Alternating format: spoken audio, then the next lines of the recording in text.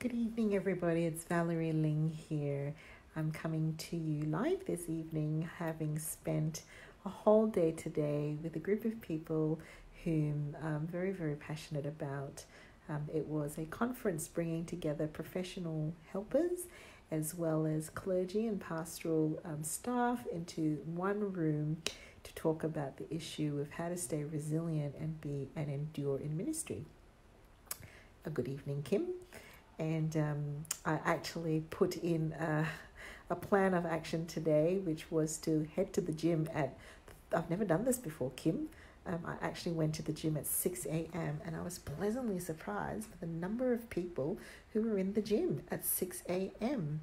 And had a time to just put in the exercise first because I knew that by the time I finished today, there was no way I was going to have motivation to go out and exercise. Just realizing I'm wearing my Mickey Mouse shirt here. There's a fantastic picture of Walt Disney holding hands with Mickey. Have you seen that one, Kim, before? It really, really moved me when I saw that. It's a figure in Disneyland, I think is where I saw it, of Walt Disney holding Mickey's hand. You're going to the gym tomorrow. Good on you, Kim. It's hard work. It's really, really hard work.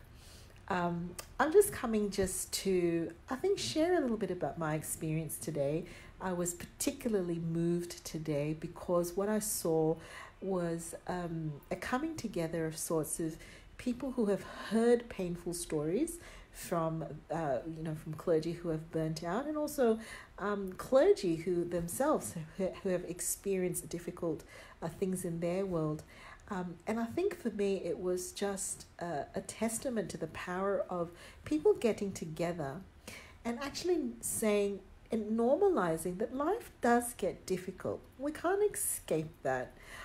We can't avoid that. So one of the things I talked about today quite a bit is that we're going to feel anxious and we're going to want to avoid some things, or we may want to simplify the picture for ourselves. And when I say simplify, what I mean is, don't take on particular tasks because we're afraid we're not going to cope very well, or to reduce our exposure to anything that's going to make us feel worried or anxious or unsure about ourselves. And it was a great way for us to come together and actually say that's just being human. It's a myth. There are no superhumans. The mask that we put on ourselves to actually look like we've got it all together, to look like we're happy on the outside. It's a myth that any one of us will go through life with the ability to sail through and not experience any hardship. But I think one of the positive things was I presented with two other therapists, another organizational psychologist, and also someone from the Family Systems Institute here in Sydney.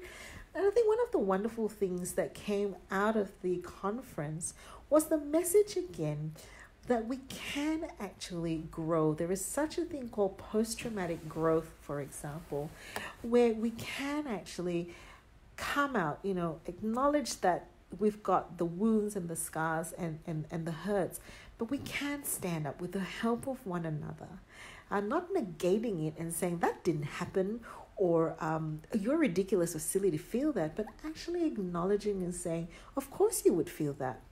Why wouldn't you feel that? But coming together, picking ourselves up together, and actually learning from our experiences as an individual, trying to figure out, okay, what are some of the things that I might have learned that brought about this situation, or what can I now figure out about how I'm going to stand up again after this incident has happened. And also, I think it was about, for me, hey Kathy, thanks, you love my message, thanks Kim. It was also, I think, about the power of a group of people coming together and saying, we don't want this to keep going on, that we hide in secret spaces and we cry in secret spaces and we feel the shame of, feeling like we've somehow failed. We want to actually come together and say, no, it's actually all part of the growth process. It's all part of coming out of this experience and saying, okay, we pick up and we keep moving.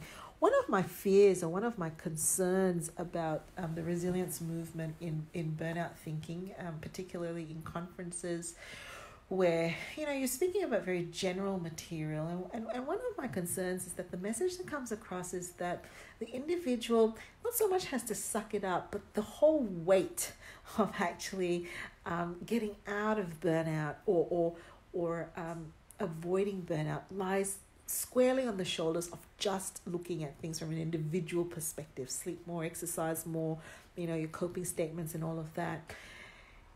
It's actually not just about resilience.